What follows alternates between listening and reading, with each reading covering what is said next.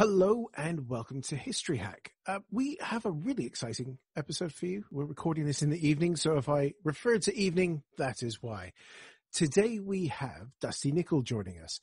Dusty is a geologist based in California, so being a geologist, he's written a book about Miss Spain. But it's a very exciting Miss Spain because the book's entitled Miss Spain in Exile. Issa Reyes escaped from the Spanish Civil War, flamenco stardom in 1930s Europe. And we're delighted to say that this is about Dusty's mum. So welcome to the show, Dusty. This is going to be a fascinating conversation. Well, thank you, Matt. I've been looking forward to this, and I appreciate the opportunity to be here. And just to let everyone know, you're in lovely Northern California, which seems a whole lot nicer place to be than us trapped in Southern England. How's lockdown been for you in California? We live in the country, so it hasn't affected us as much as it's affected others. We live in a very rural part of California. We miss driving down to San Francisco to go to shows and swim in the bay, which is our hobby, and do things like that. But in the end, it's almost sad to admit that the lockdown hasn't affected us all that much. It makes me wonder what kind of life I've been living. Right, so let's get into this. So let's start at the beginning. Where was your mother born, and what was she doing when Franco invaded Spain? Yeah, my mother was born in 1921 in Barcelona. I'll revert to my Castilian pronunciation when I speak Spanish, but she moved to Madrid at a very early age. And she grew up she always remembered and described, I think accurately, as a very idyllic, carefree childhood. Their family was upper middle class. Her father was a lawyer with a good practice, a very well-educated, both a gentleman and a gentleman. He was famous for his ability to hear a piece of classical music once and sit down at the piano and play it. Somewhat oddly, for a man of his social standing in Spain, he was somewhat left-leaning, I think driven to a great extent by just sympathy for humanity. Although he had friends who were more right-leaning, and I'll talk about that more a bit later, he leaned somewhat to the left. He was a real supporter of the Spanish Republic from the beginning. His friends used to tease him that he was a very special kind of socialist. He was a socialist who believed in socialism as long as he himself could have his suits handmade at Savile Row, and he could enjoy the finest wines and cognacs and delicacies. But my mother then, of course, grew up with the sympathy for the left and the loyalty to the Republic. He used to go every summer to the Sierra de Gredos near Avila, northwest of Madrid, for his annual hunting trip. He would always take my mother and her sister, my Aunt Nuria, and one of my mother's childhood friends. My grandmother, who was at least viewed herself as a bit more blue-blooded than her husband. To put it diplomatically, she didn't appreciate the charms of the country vacation as much as everyone else in the family did. So she would happily stay behind in Madrid with her books and their art collection. And my father would take the girls up to the mountains for their annual vacation. And that's where they were the day that Franco invaded Spain, the day he started the insurrection and his troops invaded. Her childhood came to an end very quickly that summer. Within a couple of days of the insurrection starting, she saw her first dead body. It was a Franco sympathizer who had been caught by a left-leaning mob and murdered, and his body tied to a mule and left to wander. She saw early, and this is something that affected her whole life, she saw that the world was not as black and white as some people wanted to believe. Although her father was loyal to the Republic, many of his friends were more right-leaning, and he helped some of them escape the marauding Republican mobs. His best friend was a gentleman on whom my mother admitted to having a childhood crush, Don Rafael, whom her father helped hide in the basement of the hotel where they were staying so that no one could find him. So she learned early that it wasn't all black and white. Her idyllic childhood came crashing to a halt But even with this, and this was typical of my mother, she always looked back on things and saw the humor in them. And the two stories that she would always tell about those days in the mountains before they were able to make their way back to Madrid was one, how she used to love watching her father training the young men who would become part of the militia of the Republic. And she could describe in great deal of the sounds and the smells, the clouds of dust rising from their feet as they learned how to march. And hearing one of them say, well, what is this fascism that we're supposed to fight? And her father saying, it's an evil force, it must be stopped. And she always said they didn't know what fascism meant, but they knew that men they trusted, men like her father, told them it was something that had to be fought, and so they prepared to fight it. The other story that she always told, though, and she would laugh harder every time she told it, was she and her sister had a favorite swimming hole that they thought was a secret that no one knew about. And one day, just a few days after the Civil War had started, they went up there for their swim and were very upset to find a group of students from the University of Salamanca were there swimming in their private hole. And they started to leave in a huff when the boys convinced them to stay and join them. And after a while, of course, this being Spain, someone had pulled out a guitar, someone else had pulled out a bottle of wine. They were having a lovely time. And then as it began to get dark, a couple of the boys offered to walk the girls back to the hotel just to be chivalrous gentlemen. Not knowing what to do with their towels, they wrapped them around their heads. And as they walked into the village, all of a sudden, the old women started screaming, Los Moros, the Moors, the Moors. Well, in the dusk, with those white towels, the boys looked like Moors. And there was still, in that part of Spain, an ancestral memory of being invaded by the Moorish hordes. Everyone started screaming. Some people pulled out shotguns and switchblades. And it was only when the boys started singing an old Castilian ballad about El Cid that they realized everything was safe. And they stopped. And the girls told my mother's father about that, thinking it was really funny. And the result, of course, was that they were prohibited from going to the pond ever again. And my father said, my grandfather said, yeah, this was funny, but it could have been not so funny. So they were there. It took them a few weeks to arrange transport. The war was literally raging around them.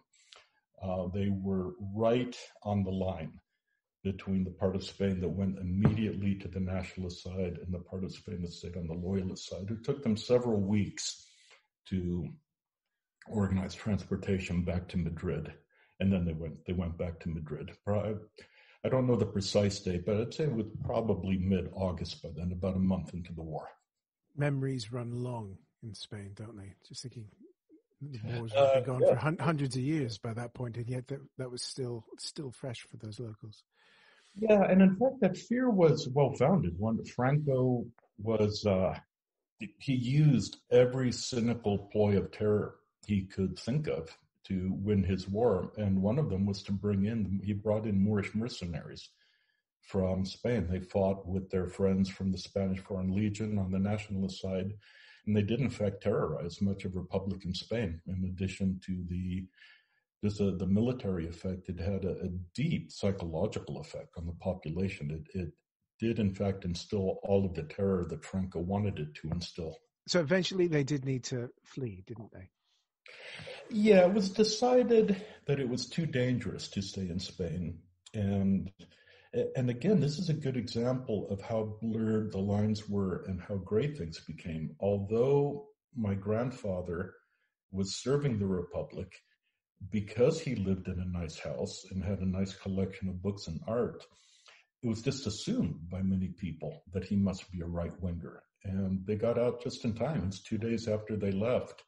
Their house was broken into, ransacked, everything looted, the books destroyed. But yeah, they decided to leave. They decided that my mother, her sister, and her mother would leave and go to Paris and wait out the war. At that point, they were still optimistic the Republic would win, while her father stayed behind, initially as an officer in the militia of the Republic, and then eventually taking on a post with the diplomatic corps. So they decided to leave. It took them a while to get their papers organized. The air raids of Madrid had started by then, and they decided it was too dangerous to stay in Madrid and that they needed to find a safe place to stay until their papers came through and they could get to Paris. My mother's uncle, Alfonso, was at the time the commanding officer of the Republican Air Base at Sariñena, outside Valencia, and actually just outside Zaragoza on the way to Valencia. And they decided that they would go stay there until their papers came through, which delighted my mother because she loved her Uncle Alfonso. Uncle Alfonso is just the phrase "bigger than life" doesn't quite begin to describe him. The phrase "colorful" doesn't either. He was something else, and I'll confess, he was one of my heroes. When I was a little boy dreaming of a life of adventure, I would hear stories about Uncle Alfonso, who graduated, apparently barely, but he did graduate from the military academy in Toledo and immediately volunteered for the Spanish Foreign Legion, was sent off to Africa, fought in the Moroccan Wars, came back with a chest full of medals, which saved him from a longer prison sentence than he would have received otherwise after being implicated in a plot to bomb the King of Spain. Somewhere at that point, and I think it was before the assassination attempt, he was sent, this was one of my mother's favorite stories about Uncle Alfonso. He was sent to Washington, D.C. as a military attaché in the Spanish embassy.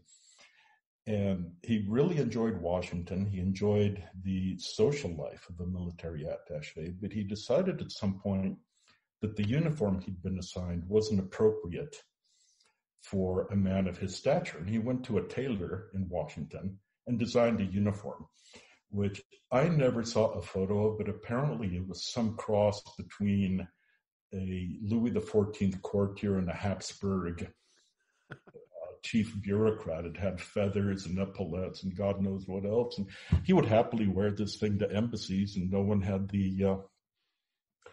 knew quite how to tell him he shouldn't. So he did. He eventually became rather close friends with the daughter of the Irish ambassador to the United States, managed to get her pregnant. A hasty marriage was arranged. Tragically, she was killed in a car accident. He went back to Spain, learned how to fly, became a lieutenant colonel in the Air Force. And unlike almost all of the other former officers and officers of the Foreign Legion, he remained loyal to the Republic. So he was commanding the air base at Sariñena. I have a photo of him that I so wish I had found in time to include in the book, but I only found it about a month after the book had gone to press. Picture of Uncle Alfonso with his flying jacket standing in front of one of the Russian surplus biplanes that had been sent to the Republic, that he would go up in this biplane and take on the Luftwaffe, thinly disguised as Goering's Condor Legion. Another story my mother used to love to tell was after his Irish wife was killed, Uncle Alfonso married a beautiful Spanish girl who was at the base with them. One of the reasons that Uncle Alfonso's men loved him so much was that whenever a new plane arrived, he would insist on being the first pilot to take it up and make sure it was airworthy. And only after that would he let someone else fly it. Well, every time he climbed into the cockpit, his wife would go running into the base chapel with her rosaries, get on her knees, wailing and praying until he landed again. But she had a very, probably romanticized memory of staying there, but as with so many things in her young life, tinged with tragedy.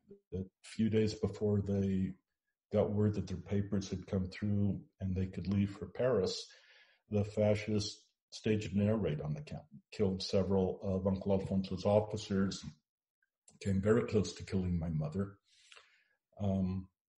And that was her final memory of it, was saying goodbye to Uncle Alfonso, wondering if she'd ever see him again. And she always used to tell the story that as they were leaving, Uncle Alfonso's officers stood in a line and saluted my mother and her sister, my Aunt Nuria, and presented them with little medals and told them to wear them to always remember how brave they had been during the air raids. Yeah, just thinking of I usually look after the aircraft shows on History Hack, and it was an interesting mix of aircraft that the Republicans flew. So that would have been quite something for your great uncle to be probably jumping in and out of lots of different things. It's fascinating. But we're in Paris now. So what was family life like in Paris for essentially these refugees from the Civil War? Well, they were lucky that my grandmother's sister, her sister Encarna, lived in Paris with her daughters and my mother's cousins. So they had a place to stay. That family didn't have a great deal of money. They were living on what savings they could. They were staying in the apartment of a friend. My mother and her mother and sister got out literally with what they could carry in their suitcases. And by the time the last piece of jewelry had been sold, they had to find a way to make a living. Her mother took on some sewing work that she would do in the evenings. And my mother's cousins had been doing some modeling for fashion shops in Paris for the couturier, and they were able to get my mother a job. And that was the beginning of her artistic career. She started doing a little bit of modeling, but they were very poor at the beginning. She always used to tell the story that they would conserve every franc to make sure they could make it through the week and pay the rent. But once a week, she, her mother, and her sister could go to the cafe on the corner and they could buy one lemonade. And they could sit on the sidewalk table for as long as they wanted and share a lemonade. Then if it had been a good week, they could also buy one piece of cake to share with their lemonade. And she always used that memory as a metaphor for how poor they had been. But the modeling led to, she was seen by the movie producer, Guitry, who was quite well known, and his career was taking off in Paris at that time. And she ended up through that getting a part as an extra in the movie. She used to tell a very funny story that all she had to do for that scene was wear a gypsy costume and lead a horse 3 paces from where the horse was standing next to another gypsy to a well. All the rehearsals went well. Everything was fine until came the day of the shoot when the horse decided he didn't feel like drinking water. And they had to rewrite the whole scene to accommodate the stubborn horse. And my mother was always convinced that the horse had a glint of humor in his eye as he pulled this off. Then she got offered another. She was very pretty and had a great deal of personality even at that young age. She was offered another part in a movie, but came down with the measles.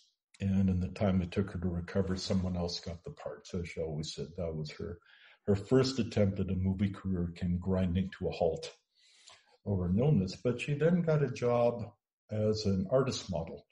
And she posed for several well-known artists in Paris, most notably for the poster artist Jean-Gabriel Domergue, who did a lot of you would recognize a lot of his posters, even if you didn't know they were his. I still see them around the world when I travel. They were a lot of them done for vacation destinations or various things. She did one that became fairly well known, advertising Monte Carlo. He did several labels for various wines and perfumes. So she spent several months working for various artists and developed during that time the love of art that stayed with her for the rest of her life. That's. I'm trying to think of the posters. I'm going to do some Googling of the posters afterwards because. Yeah, and I can send you one too. Again, there was two great ones that I wish I'd found in time for the book. And there's a story I'll tell you a little bit later that I don't know why it slipped my mind. I didn't include it in the book. I wish I had, but it falls in the category of finding the egregious proofing error 5 minutes after it's too late to fix it. I thought of a couple of really good things too late, but that's what happens when a geologist tries to write a history book. It doesn't come out with everything that perhaps it should have included. I'm sure that's not a trait just to geologists writing books. Alex would undoubtedly have the same stories for that one. Right, so where we are, so we're in Paris. She's starting to get noticed, and then her big break happens. What was that, and what was she up to when she's... Yeah, at this point, and it's important to remember, she's 16 years old. She's a girl. She tries to look grown up by smoking cigarettes, which make her cough. She still thinks boys are annoying, and she doesn't really understand why they have to take up so much of everyone's time. She's working as a model for artists, but her love, all of her life, what she has wanted to do is be a dancer. And she used to dream as a little girl that someday she would be a famous dancer. She loved any kind of dancing, but particularly flamenco dancing. She loved playing castanets. And one of the cousins sharing the apartment with them, her real name was Toyin, but her stage name was Alma, and I refer to her throughout the book as Alma. Alma was also a dancer, and the two of them started just in the evenings to have fun dancing. And one day, their aunt, Alma's mother, and my mother's aunt Encarna, said, the two of you really are pretty good. If you practice and put a show together, I'll introduce you to my friend, the Duchess, who organizes a Paris charity ball every year, and maybe we can talk her into using you. And so they did. They practiced. My mother's sister, Aunt Nuri, who was already and became even more a very accomplished guitar player. She studied under Carlos Montoya several times. She would play guitar, and my mother and Alma would dance. Eventually, they moved on to taking some lessons and hiring a choreographer to help them, and had a piano as accompaniment. But they ended up going and auditioning first privately and informally for the Duchess, who said something like, "They're not too bad. I'll give them a try if they promise not to embarrass me." And the evening of the charity ball, they were allowed to perform. They were a great hit. And in fact, they were such a hit that they were asked to do a couple of encores. Despite the fact, and this is typical of so many things, when my mother remembered them and told the story, she'd remember the funny parts and the ridiculous parts. She would focus on how it all went well, despite the fact that their piano player, who was a somewhat elderly French woman, had stopped drinking quite some time earlier, but couldn't resist the endless glasses of champagne that were presented to her. As this went on, she would apparently started playing faster and faster, and my mother and Alma had to dance faster and faster, but somehow they pulled it off and were noticed at this. And the way Paris was in those days, I suppose had been for a while, all of the newspaper society writers were at this event, and they noticed the act, and word got out, and they started getting offers to perform in nightclubs. And then it took off, like as my mother always said, like a fairy tale. The next thing they knew, they were dancing at the Lido in Paris. They were dancing at the nightclub where Maurice Chevalier was the leading performer. Sometimes with Aunt Nuri playing the guitar, sometimes not. But they just started becoming more and more known. One of the fun things that came out of this for me personally was years later, the nightclub where they performed quite frequently was just off Champs-Élysées. It was called Le Bouffe sur le Toit, which was a somewhat avant-garde nightclub in the 30s. They were known for their jazz acts. My mother and Alma were a recurring act there. But by the 70s and 80s, the Bouffe sur le Toit had become a restaurant, a quite nice restaurant, where I went once with Alma when I had gone to Paris on business and I went to see her. We went to dinner there. There was still a life-size poster of my mother and Alma at the entrance. I became friends with the manager. And then for years, if I was in Paris doing business and maybe things weren't going well and I wanted to be treated like a gentleman, I could go to Le Bouffe sur le Toit and everyone would recognize me and give me a glass of champagne, and I could feel like a big shot and have fun. But anyway, their act took off. They quickly became more and more known in Paris, and eventually that led to the offers I write about in the book to travel first around France and then around Europe in the years before the war, performing.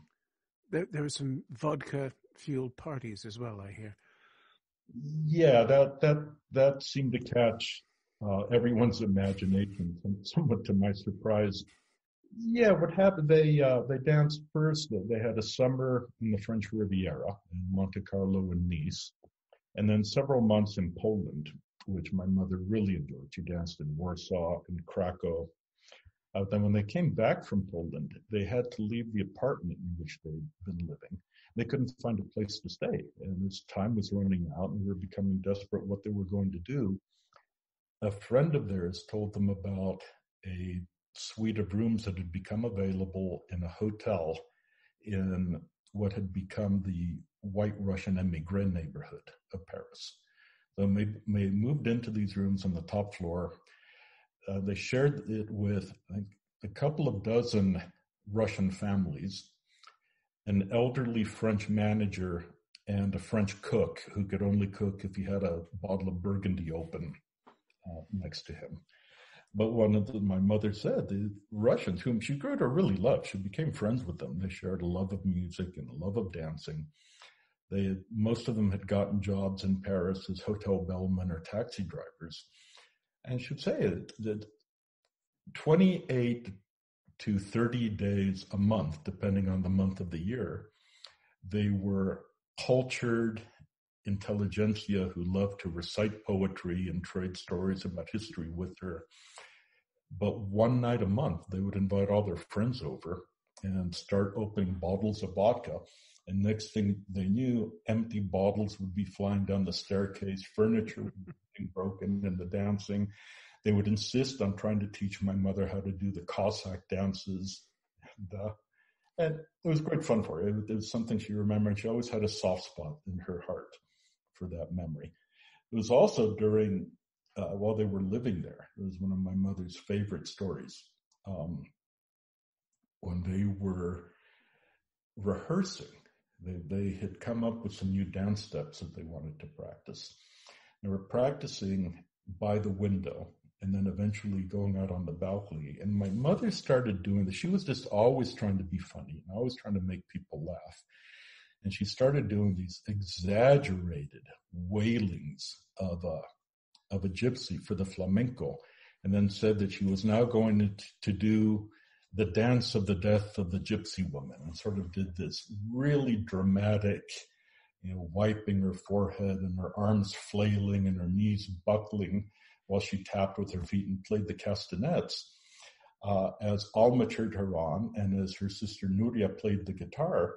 And then when she stopped, they heard all of this applause and shouts of brava, brava, and one ole that you always felt was the one lonesome Spaniard in the crowd from the people on the sidewalk. They had just been walking by and seen this crazy girl imitating the dramatic death of the gypsy and stopped to watch and got into the show. And they demanded she do an encore, which she obligingly did for them, and then bowed, shut the curtain, and burst into laughter. She got to travel Europe pre-war in a very interesting time, but she bumped into some interesting characters along the way. She brushed shoulders with Hitler, didn't she? Yeah, that was something. It's actually one of the few parts of the book that was difficult for me to write, in that I was trying to really capture what she went through. She had toured Europe with Alma, and they became part of a dance trio with a well-known male dancer. He got them to sign a contract, and part of it was to tour in Europe. And she was excited to have the opportunity to tour, and she agreed to be part of the trio and represented by the agent they had. And then they told her, this would have been in 1939, that they were going to Berlin to perform, and that one of the reasons they were going to Berlin at that time was that they were going to perform for Hitler's 50th birthday party. And she was aghast and didn't want to go. She burst into tears, and it led to a conversation that must have been excruciating for her, along the lines of, a contract is a contract, and you have to do this. So she went, and she could describe for the rest of her life in great detail what it felt like to be behind the stage at the Wintergarten Theater in Berlin and hear the stomping of boots coming in and hear the rabid Heil Hitlers of the crowd as they got worked up when their Fuhrer came in. And then coming out on stage and looking down and seeing what, for the rest of her life, she described as the gallery of 20th century evil sitting in front of her. But she sucked it up, as they say, and put on her show, and that was it. So it was against her will, but she did it, and she was a part of history. She was then later, it was actually before that, just before that, she had another run-in with the fascists. She and Alma went to Venice for 2 weeks to perform at the casino in Venice. And the first night that she was dancing, she had as part of her act, as the first act ended, was she'd throw a flower out into the audience. And she had the bad luck that the flower landed on the dinner plate of Count Ciano, Mussolini's son-in-law and foreign minister. Ciano was a notorious womanizer and ladies' man. He thought that she was flirting with him.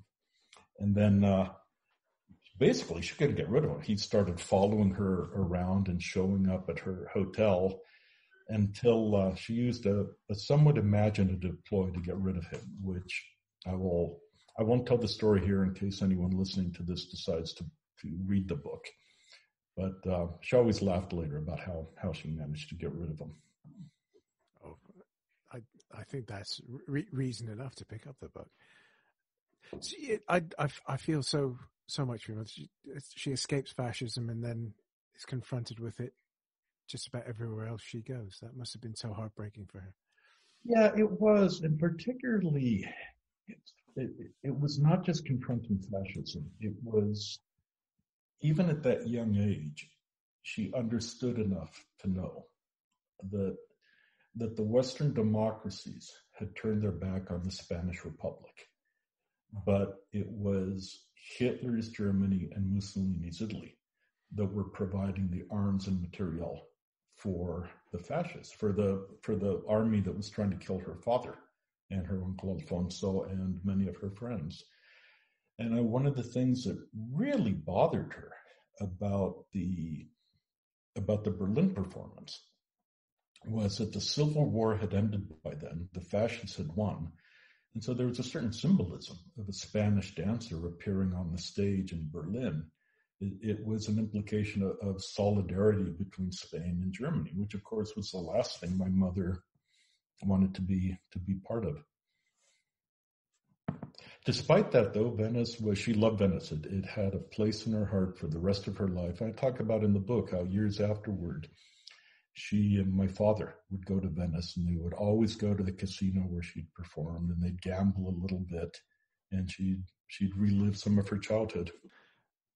So while she was doing this, she was also doing some modeling, wasn't she? I've got a note here that she could almost claim to be a Bond girl. I need to know about that, Dusty. Yeah, that's a funny story. She did continue the modeling just as a way to bring money in from time to time. One of the posters that Jean-Gabriel Domergue did was a poster for Monte Carlo. And it's the Bond connection was years later. I think it was 1983 or 1984. My mother was living in Washington, D.C. by then. I'd gone to visit her, and she loved anything with Sean Connery in it. She wanted to go see. And the new James Bond. It was the last movie Connery did as Bond, was Never Say Never Again. And we went to see it, and it's actually a pretty good movie anyway. But there is a scene where Sean Connery puts a bad guy in a closet and spends a few seconds talking to him and putting what is actually a cigarette lighter, but he tells the guy it's a bomb, and if you move, it'll blow you up. But during the 7 or 8 seconds that they're face-to-face talking to each other, the background of the set in that closet is the poster that my mother posed for. And so we had no idea this would be on. We're watching a movie, the crowd of Washington, D.C. moviegoers who, unlike Spanish moviegoers, tend to be very quiet and respectful during a movie. And all of a sudden, my mother yelped in Spanish, "Soy yo, it's me." I said, "What?" And I looked back from my popcorn, and there was my mom. And then, of course, it was gone. So we had to sit through the movie again to make sure it really had been her, but it was. And it's one of my favorite things I have. My nephew made me a print of the scene from that movie. You can see Sean Connery and the other guy, and behind them the poster of my mother. So I suppose my mother was a Bond girl one step removed. I know Damien Lewis of Band of Brothers fame always claims that his wife, Helen McCrory, is a Bond girl, even though she's in it as one of the baddies grilling Q. So I guess that makes your mother a Bond girl as well, if we use Damien Lewis's logic. You can take it happily. So what about wine in Africa? Because we were chatting about wine earlier, and I think let's bring that in. Just another example of things coming up when I would least expect them. During one of my geology trips to West Africa, I was working in Equatorial Guinea. I was in the hinterland. To say I was in the back and beyond doesn't quite cover how remote the area was. And I'd spent the day mapping geology and doing my work, and on the way back to my camp, I saw a little roadside bar. It looked relatively safe, so I went in to have a beer. And so I was sitting there, I saw an old bottle of Dubonnet on the shelf behind the bar, covered with dust, and asked the barman if I could see it. And sure enough, the label was a poster of my mother. And I remembered she had told us that one of the Vomeric posters became a Dubonnet label for a short period of time. So I convinced the barman to sell me the bottle, and I thought this would be really cool. But unfortunately, it was Equatorial Guinea, and there were checkpoints and soldiers, and there was no way an undrunk bottle of alcohol was going to make it past one of those checkpoints. So it was gone. And someone pointed out to me I should have just drunk it and kept the bottle. It didn't occur to me. Plus, the bottle was so old, I was a little bit afraid of it. But it was fun. And of course, in retrospect, I wish I'd thought of another way to keep it or taken a photograph of it. But it's a fun memory for me. That's a wonderful memory. So let's get to the big one. She becomes Miss Spain. So for a woman who's essentially in exile, that must have been huge. Yeah, it was 1938. The French newspapers decided that they should put on a Miss Spain competition. There were enough Spanish girls and young women living in Paris at the time that they decided to put on the competition so that Spain would have a contestant for the upcoming Miss Europe competition. And much to my mother's surprise, she was coming home from a modeling job one day. She got out of the subway. Her sister was waiting for her, waving an envelope, saying, look, they want you to be Miss Spain. I said, what are you talking about? It was an invitation to appear at a newspaper office for an interview. So she went with her mother. They went to the interview. She thought it hadn't gone well. And she always told the story that walking out, she told her mother she was sorry. She didn't think it had gone well, but it was all really stupid anyway. Who wants to be Miss Spain? That's a stupid title. Of course, a week later, she got the news that she'd been crowned Miss Spain, and she decided it wasn't that stupid after all. And she liked it. And as a result, was invited to go to the Miss Europe competition in Copenhagen, where in the end she came in second, losing out to Miss Finland. She made very good friends with some of the other girls. She always said particularly Miss Russia became a very good friend of hers. But there's to me, I thought a very touching story that came out of that. Every time the girls would appear on stage, they'd wear a banner with the flag of their country. And this created a problem for my mother. The Civil War was still going on. They wouldn't let her wear the purple, yellow, red flag of the Spanish Republic because that would be viewed as controversial. But she refused to wear the yellow and red flag of fascist Spain.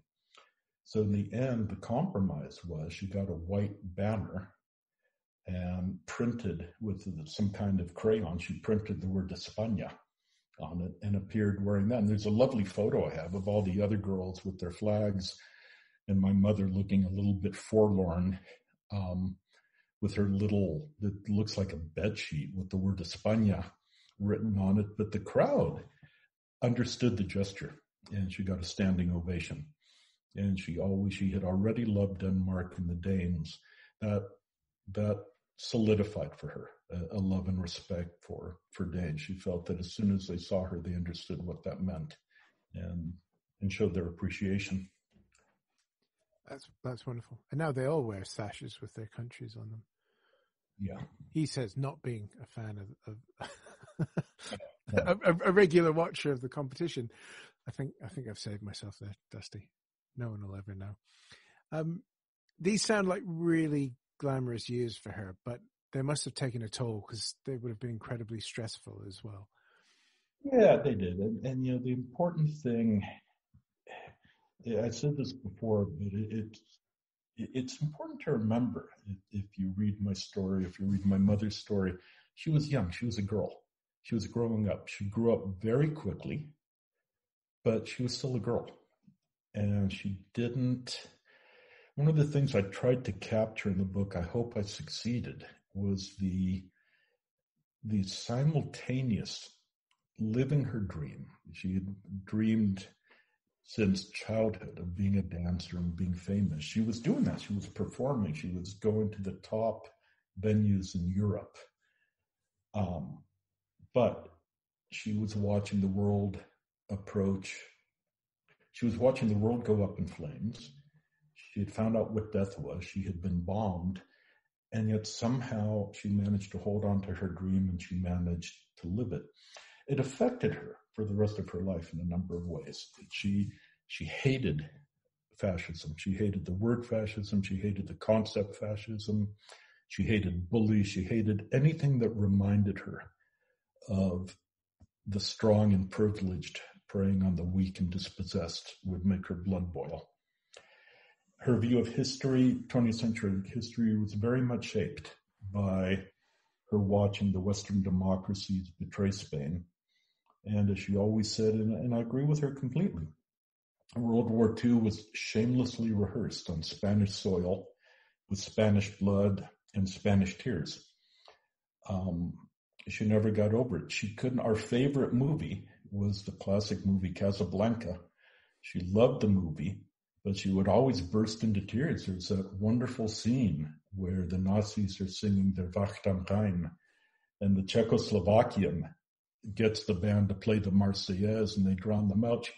She'd burst into tears, and then she'd say, "I hate fascism. I hate the fascists." And she had some psychological scars. The air raids in Madrid that had her hiding in the basement made her, for the rest of her life, she had a horrible claustrophobia and a terrible fear of loud noises, any firecrackers, fireworks, anything like that. She couldn't tell, she would just start shaking. There's a story I tell in the book. It was one of her favorite stories when they had been in Poland for several months. And while they were there performing, their papers expired. And they had to transit Germany to get back to France. And they didn't know what to do. And finally, the last night in Warsaw, my mother's mother took an eyeliner pencil and very carefully and meticulously forged expiration dates on their papers. And going into Germany, they knew their papers wouldn't be checked in great detail because they were only transiting, but they'd be checked leaving. As they were transiting Germany, my mother's mother kept telling the girls, remember, when the Gestapo come to check the papers, flirt with them and try to distract them. So they got to the border, and some very hard-eyed men wearing black leather coats went into the compartment and said, I suppose they said, Ausweis, bitte. And they handed their papers. And then my mother started batting her eyelids.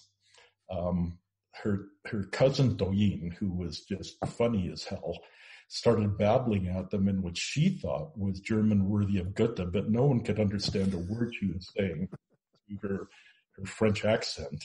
And then little Nuria started shoving boxes of chocolates under their noses to distract them. So after all this, they didn't know what was going on. Meanwhile, my grandmother sat very nonchalantly with her nose in a book, trying to appear bored by the whole thing. And finally, they accepted the papers, gave them whatever stamp they needed, and left, and everyone sighed with relief. And my mother, she would always laugh telling that story. And being my mother, she'd make it really funny. And she'd talk about the señorita antics, but it really shook her. And I found out years later how much it shook her. It's must have been the Christmas of 73. My parents were living in Spain. I was going to university in Boston. I managed to fly home for Christmas. And they had moved since the last time I'd been there. So I flew into Malaga. I took a bus to the town where they were and then walked to their house. It was a cold, foggy evening, as can be in winter in Spain, December in Spain. And I was wearing a knee-length black leather coat that a friend had given me that I was actually very proud of at the time. And I got to the house that I thought they lived in, knocked on the door. My mother opened the door, and for 2 or 3 seconds, she didn't realize it was me. She just saw a big man wearing a black leather coat standing in the fog, backlit by a street lamp, and she started shaking. It just shaking and shaking. It just evoked the memory of every scary Gestapo man she'd seen in Germany. And then when she realized it was me, of course, she got over it. But it was, and she admitted later she was surprised at the reaction it created. And I ended up giving the coat away. I couldn't wear it after that. Another it came similarly when the last time she was in Germany was after the Berlin performances. They were leaving. Their papers were in order this time, so they were fine. But as the train stopped at the French border, the Gestapo came on board and they removed a few people from the train that looked horrified. And the last time my mother saw them, they were being led off into a shed by guards with German Shepherd dogs on leashes. And I remember, I must have been 5 or 6 years old, and I have no idea why, but I decided I wanted a German Shepherd dog. And my mother and I went to a kennel near San Francisco to look at them, and my mother saw the very nice dogs, but German Shepherds on leashes being trained to be obedient, and she couldn't do it. I couldn't. I think they bought me a Dalmatian. What was funny though, my Aunt Nuria, had stayed in Paris. She hadn't been in Germany, so she didn't have this fear of German Shepherds. In fact, she ended up living in Mexico City, raising several German Shepherds, which, having her own bizarre sense of humor, she always named after obscure Asturian poets. So there's always a German Shepherd with a name like Baldomero running around. But anyway, these things, my mother always portrayed a carefree view of the world, but there were inevitable scars from the things that she witnessed as a very young girl. I can totally imagine that. But we have some brightness in this, because just on the eve of war, she meets your father. How did that happen? Yeah, it's June of 1939. We're 3 months away from the invasion of Poland and the formal start of World War II. She her partner now, by now, Alma had decided to go back to Spain, but she and her dance partner got an invitation to spend the summer in Athens. They got on a boat, went to Athens. They, of course, took my mother's mother and her sister with them. And on the way there, her partner Antonio prophetically said, I'm afraid I'm going to lose you here. You're going to meet a handsome Greek man and I'll lose you and I'll have to find a new partner. And sure enough, they got to Athens, and the first night at the nightclub, she was performing, and sat at a table near the stage was a tall, handsome man wearing a white suit who kept staring at her. At the intermission, she went back into her dressing room and she couldn't get in for all of the flowers that had been sent to her, apparently by this white-suited gentleman sitting in the audience. And her first reaction was, oh no, it's going to be a repeat of the Count Chano episode. But of course, it was my father. They fell in love. Within weeks, they had decided to marry each other. And then they found out then that my mother's father had ended up in Cuba, where he'd become and I'll age myself when I say become the Walter Cronkite of Cuba. He'd become the voice of news on Radio Havana because he had a very deep, mellifluous Castilian voice. It made him sound formal and proper to a Cuban ear. He said, I'm in Cuba, I'm well established now. Come join me here. So they decided to go to Cuba. My mother and her sister and mother left first. My father, who was in his own way, he was as remarkable a person as my mother was. He was 18 years older than her. He had been born in a Greek village so small it appears on very few maps.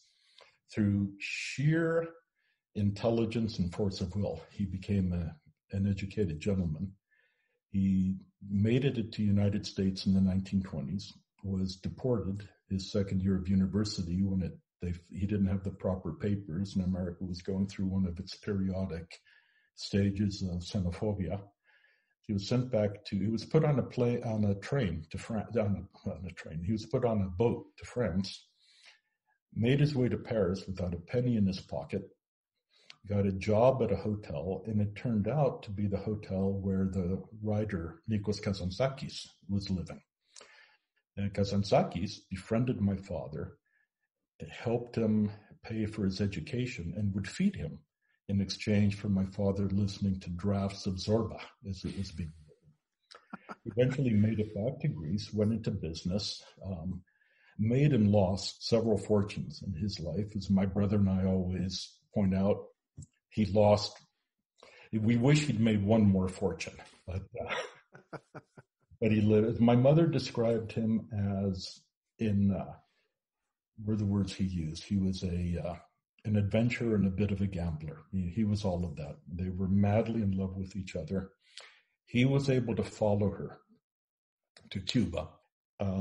His eldest son, I'll just digress just for a moment, his eldest son from his first marriage stayed behind. He was another interesting man.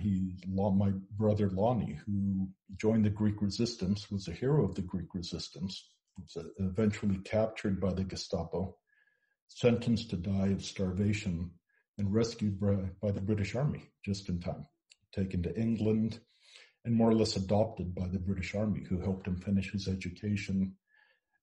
He ended up getting his degree at King's College, Cambridge, and emigrating to Canada, where he was a professor at McGill. Unfortunately, dying very young. He never really recovered from what they did to him. But my father finally followed my mother to Cuba. In the meantime, she had been the star at the Hotel Nacional in Cuba with her dance act. Was discovered for the second time in her life by MGM, which arranged for her to tour United States. Before my father made it to join her, she managed to perform in New York City at Radio City and in some other venues in the United States, and had a movie contract with MGM, which she decided to break. When my father came, they decided that she decided she didn't want to be a movie star. She wanted to be my father's wife, a decision that she always said she never regretted. From Cuba, they went. Actually, I'll tell you a story. Another story that I loved when I was a child because it summarized to me what their lives, how unsure their lives were. When my father got to Cuba, he became very good friends with my mother's father. They were roughly the same age. They were both gentlemen. They got to be friends, but they started trying to decide what to do next.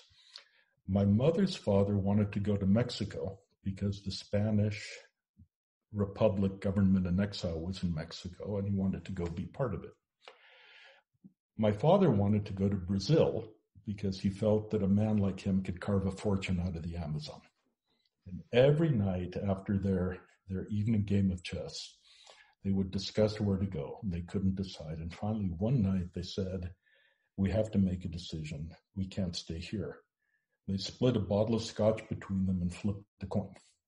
And it came up heads or tails, whatever came up, it was Mexico. And they went to Mexico. And about the time they got to Mexico, the Japanese bombed Pearl Harbor, United States entered the war. My father offered his services to the American government, helping procure raw materials for the war effort. And as a result, he was invited to become an American citizen at the end of the war, which he was very proud of, given that he'd been deported about 20 years earlier. He was always proud of the fact that he became American. By invitation, they settled in the San Francisco area, which is where I was born.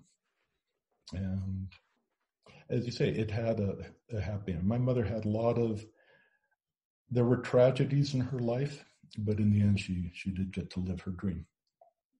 The passion for your mother's story is so clear to see, and thank you so much for sharing it with us, Dusty. But your book's based on your mother's memoirs. What made her start writing those? Besides this fascinating life, what made her put pen to paper? When my father died in 1979, my mother was, of course, she was devastated, and just to pass the time and ease the suffering, she spent about a year typing her memoirs. And she wrote that they were charmingly written. They're full of Spanishism. She spoke English as well as she spoke French and Italian. But they were full of Spanishisms. And she wanted to get them published and have her story told, but she wasn't able to interest anyone in them. She left the manuscript with us, and I promised her that I would do what I could to one day get it published. And last year, it's worked out for a number of reasons before the COVID pandemic hit, that I wanted to take a little time off from exploration geology. And I thought it would be a good time to write her book. Then, of course, the pandemic hit, and it became a necessity more than a choice, which was a perfect opportunity for me to take the time to polish her memoirs and resolve. There was she wrote them from memory during a sad time in her life. So there were some things that I had to reconcile. Some of the timelines she had written didn't quite make sense. Some things went back and forth. 90% of what I ascribe to her memory is accurate. The other 10% is at least plausible. At least it makes sense given what I know of history and what people have told me about what was going on. But then I learned, as I guess a lot of aspiring writers learn, it's one thing to write a book, and that's not an easy task. It's a much harder task to have it published. It's a very difficult world to break into, I learned. I had many people that wouldn't even return my call. One person that got quite interested in the book but wanted me to take out the history sections. And I just didn't want to. To me, the whole point of the story was my mother's life against the background. And, a lot of people, it's not a matter of education. It's just a matter of context. A lot of people these days don't really know the story of the Spanish Civil War or what happened. And I felt that without my telling the story, some of the things wouldn't make sense. So I didn't want to do that. Someone else looked at it and implied that if I added some adult scenes, it would sell better. I'm not sure what I said, but it was something along the lines of, for God's sake, this is my mother I'm writing about. There's not enough therapy in the world for me to do what you're suggesting. And then on a whim, I wrote to a historian, Paul Preston of the London School of Economics, who's written some of the most authoritative books on the Spanish Civil War, and introduced myself and asked if I could impose on him to have a look at my manuscript. And to my great good fortune, he took an interest in it, and he arranged to have it published through Sussex Academic Press, and he arranged for it to be part of the Cañada Blanche series on Spanish history that London School of Economics sponsors. So it's really thanks to him that my mother's story got to be told. And it's really fun for me. It closes a real circle in my life. The last Christmas that I spent with my mother was 1989. And as a gift, I gave her the book that had just been published by a then quite young historian, Paul Preston, entitled The Spanish Civil War. And I always remember she opened the book, and the first thing she saw was his dedication to the men and the women of the international brigades who fought and died fighting fascism in Spain. And my mother got really emotional reading, and she loved the book. My brother still has that book with my inscription to her in it. And it's a nice circle for me that all these years later now, of course, he is Paul Preston, MBE, distinguished author and historian. And he took an interest in my book, graciously wrote the preface, and arranged to have it published. So it's a nice way to end it, and it's something that I think would have made my mother very happy. I think we should give the final word to your mother. What did she say when people asked her how she always kept a smile on her face? Yeah, I always remember, and this says a lot about my mom. A friend of mine once asked her how she could always be so optimistic and in such a good mood, whatever was going on. And my mom said, you have to remember, by the time I turned 19, I had been in a civil war, a world war. I had been in exile. I'd been a celebrity. I'd lost everything. I'd found the man I would love the rest of my life, and I'd started my life again on a new continent. After that, there was little life could throw at me that would upset me. Absolutely wonderful and incredible advice for all of us. Dusty, thank you so much for sharing your mother's story with us. What is the name of the book one more time? The book is entitled Miss Spain in Exile. In the UK, it's available at Waterstones and through Amazon. Miss Spain in Exile. It just came out about a month ago.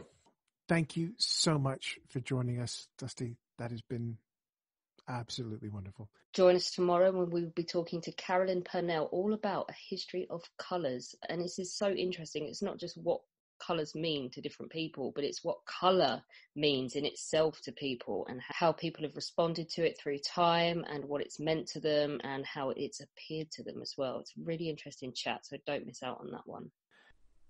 When our guests join us to talk about their work and their new book, the 45 minutes or so they spend with us is just a taster of all their efforts. So to this end, we have launched our very own bookshop on bookshop.org, where you can find our guests' latest and greatest books. You can support them, and you can support History Hack too. 10% of every sale via our bookshop supports the podcast and allows us to keep at it and bring you more amazing guests.